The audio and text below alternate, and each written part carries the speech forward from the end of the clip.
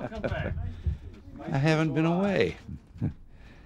Well, working closely with our friends and allies in Europe and Asia, the United States has pursued, ever since my initial proposal of November 1981, deep, equitable, and verifiable reductions of land-based U.S. and Soviet longer-range INF missiles with the objective of their complete global elimination.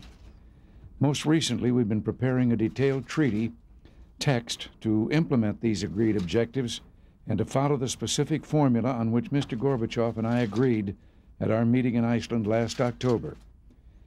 This calls for reductions to an interim global ceiling of 100 warheads on U.S. and Soviet longer-range INF missiles, with none in Europe, along with constraints on shorter-range INF missiles and provisions for effective verification. I remain firmly committed to these objectives. Having long sought progress in this area, therefore, I welcome the statement by Soviet General Secretary Gorbachev on Saturday that the Soviet Union will no longer insist on linking agreement on reductions in INF to agreements in other negotiations.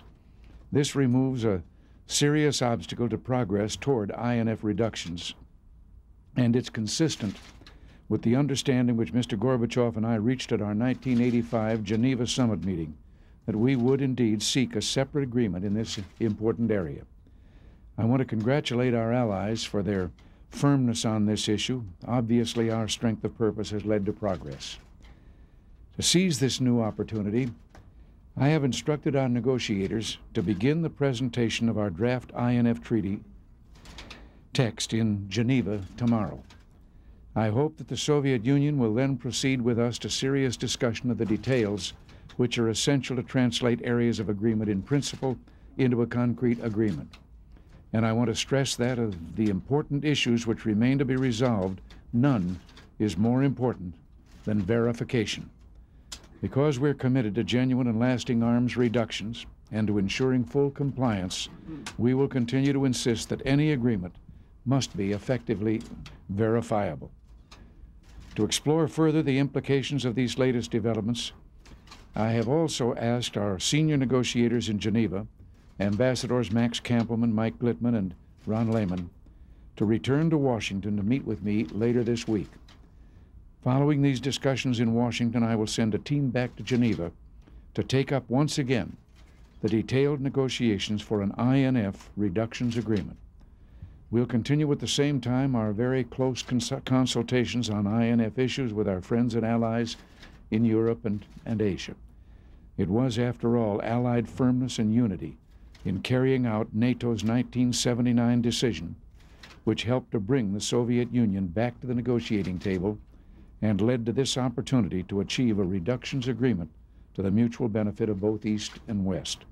And as we proceed, it's well to remember that nothing is more important to the cause of peace than the credibility of our commitment to NATO and our other allies, and to the vitality of these alliances of free nations. How about a new head of the CIA, sir?